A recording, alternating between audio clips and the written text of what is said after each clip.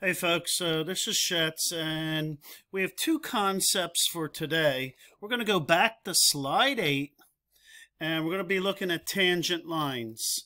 So if you look here we have a circle 0, and there's the center. I'm going to drop down a tangent line, and there's my tangent line. Remember, it is touches the circle in one spot. Sorry, my dog's barking. I'm going to drop down a radius, and as you can see, it is perpendicular. So that's our theorem, that a tangent line, and you draw a perpendicular to the point of tangency, this is going to be a 90 degrees. So here's other things that you need to look out for. When I connect this, guess what? We have a right triangle. And I'll move this over so that you can see it. We have a right triangle. You want to use the Pythagorean Theorem and also look for triples.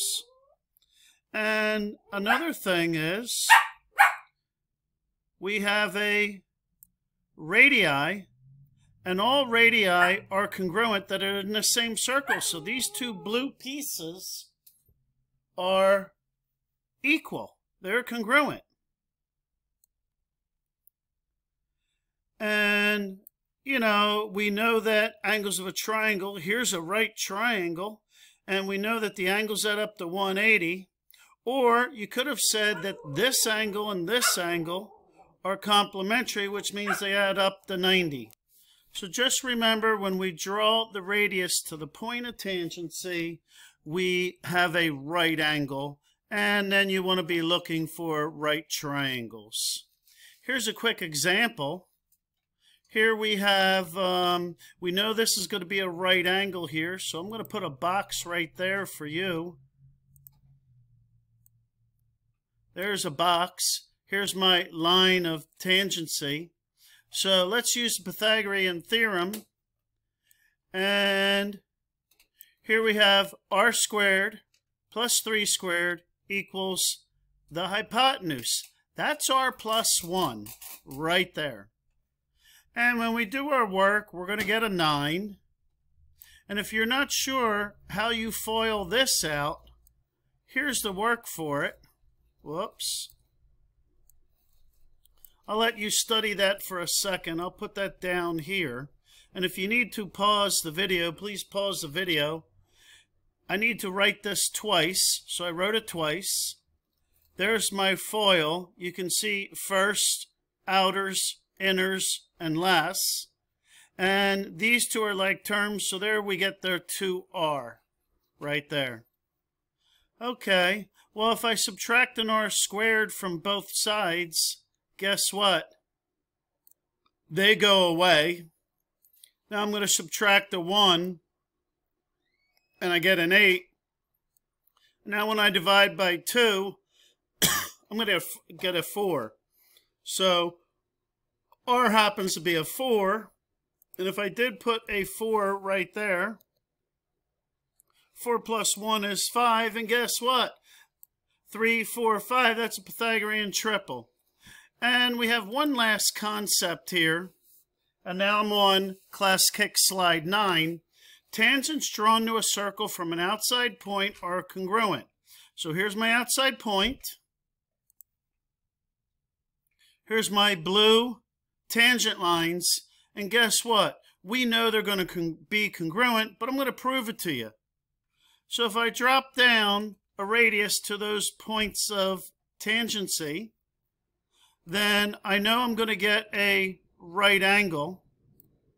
And we also know that these radii are congruent because they're the same radii in the same circle, that hash mark and that hash mark. And now, when I draw from the center to the outside point, guess what? I make up two triangles. Now, this side is in both of these triangles. They happen to be the hypotenuse, and there's my leg. So these two triangles are congruent by hypotenuse leg. The triangles are congruent, and therefore CPCTC, guess what, folks?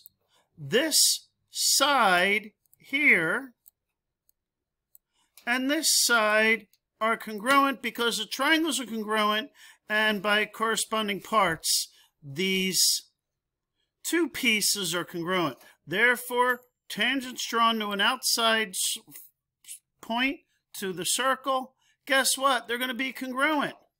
So if I look at this example, if this little piece is 6, guess what? This little piece is 6. And if this little piece is 3, then guess what? This little piece is 3. And if this piece is 8, then there you go. This little piece is 8. So you'll probably be asked, like, what's the perimeter of the triangle? Well, 2 6s are 12, 2 3s are 6, and 2 8s are 16. Therefore, you have a grand total of 34, and I better put in centimeters here. So the grand total of the triangle is 34 centimeters. So there you go, folks.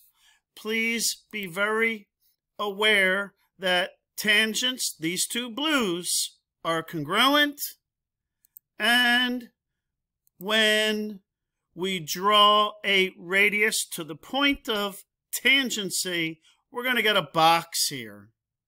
And you probably will want to be using the Pythagorean Theorem. Let me bring that over for you. Oops. Can't really bring it over, but I'll bring the video over.